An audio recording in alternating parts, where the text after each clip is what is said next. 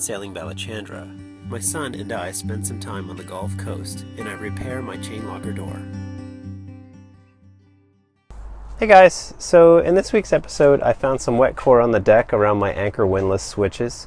When they were first put in, there was an isolation issue and some of the core got wet, so I dug out the core and replaced it with some fresh new epoxy and fiberglass. I also got my sails back from North Sails. I sent them in before Christmas and I finally got the call. They're ready and I picked them up and got them back. So I'm pretty excited to have my sails all repaired and ready to go for this season. The core is wet right around sort of this spot, I think, around these switches, because I don't think these were bedded properly, because these were new holes drilled in the deck in order to add the switches for the anchor windlass. The latch that holds the door closed goes in, and you can see here that it had hit when it came down hard. So I decided to probe this to see if this might have been the cause of the water getting in here, and possibly not the switches that over here that caused the leaking into the core.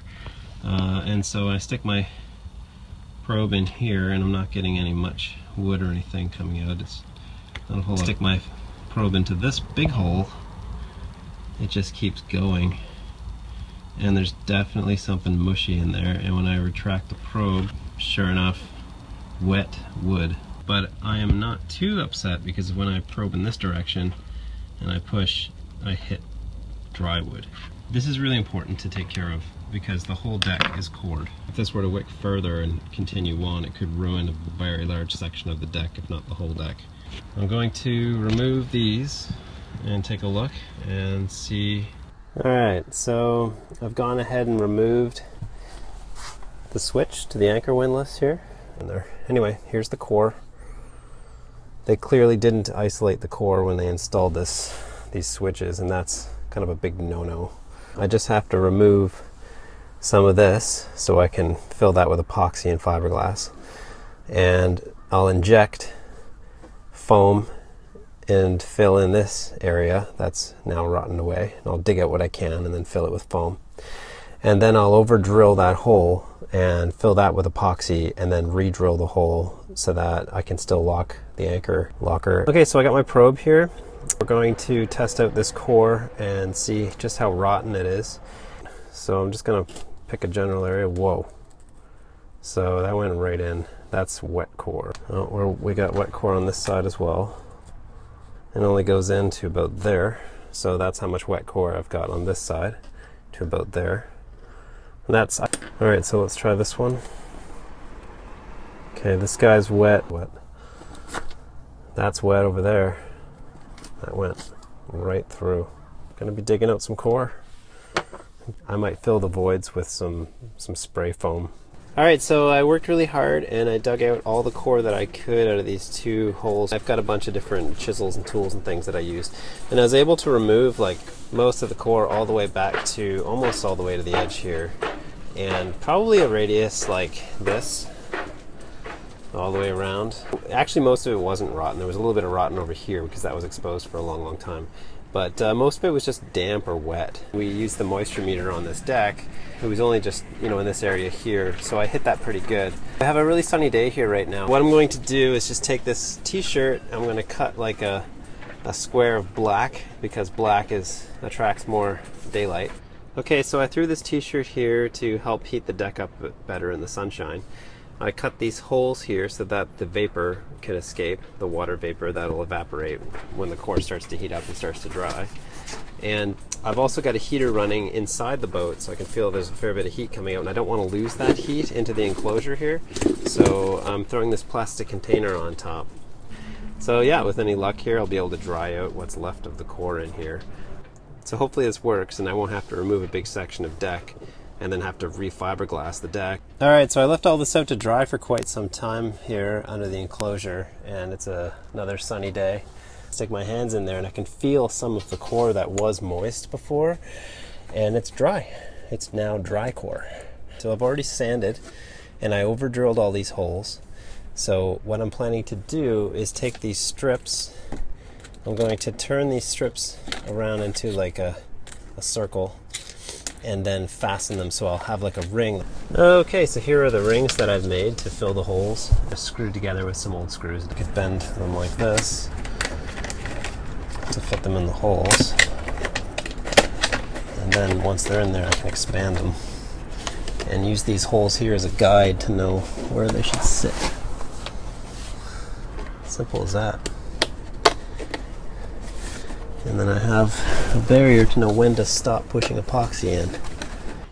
Yeah, let's just show you guys what I'm using for epoxy. I'm going to be using some more of this G-Flex 655 adhesive and hardener. I used it previously for my other fiberglass projects. It works really good. For this will take at least a box, maybe in a bit more. I'm going to be using some fiberglass mat, but I'm going to be cutting it into little pieces and adding it to thicken it, and so it's not just epoxy, which could sag and not stick very well. But if I really thicken it up with this stuff, it should stick to the top and the bottom very well.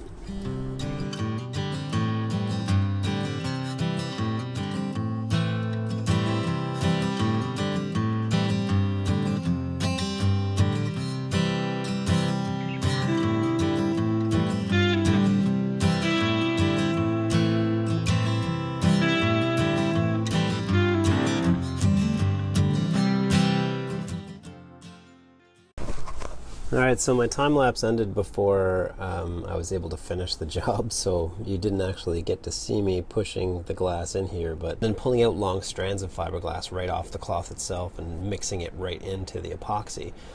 And then I just, with my fingers and a glove, just shoved it in as I went. It pushed up against those plastic rings I put in there, which was like the barrier, I guess, inside. And then I took some just thin epoxy, like without any fiberglass mixed into it, and pushed it into the little holes on top. There won't be any more leaks. It's a pretty extreme repair, but you got to go this far if you really want to keep the water out of the core. I'm planning to inject some of this gap and crack seal foam that you use around windows and stuff into the void in my fiberglass in order to fill in the open gaps that I left behind after I only sealed around those holes. So I know that it has rapid expansion, and when you're rapid expanding in closed areas, it can be dangerous to solid fiberglass. I made a little test. I've got this little plastic container. I just want to see how fast it expands and get a feel for it before I started shooting it into my actual boat. I'm gonna give it a go and see how fast this actually expands inside this container. Here it goes.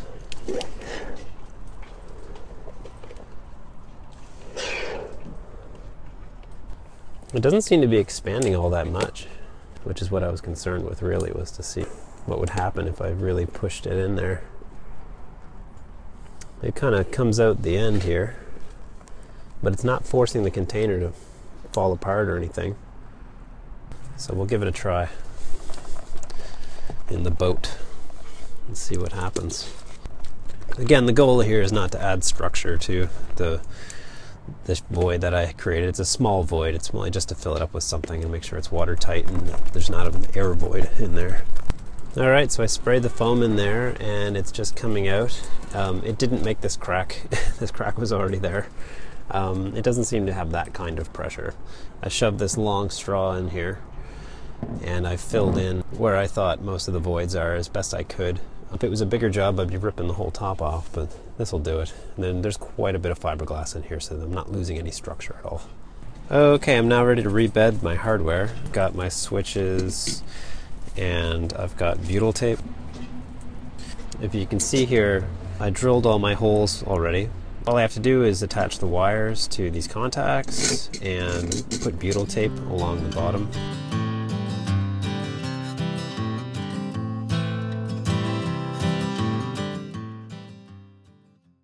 So I was just thinking about my sails, and I think I'm going to give North Sails a call and have my sails inspected.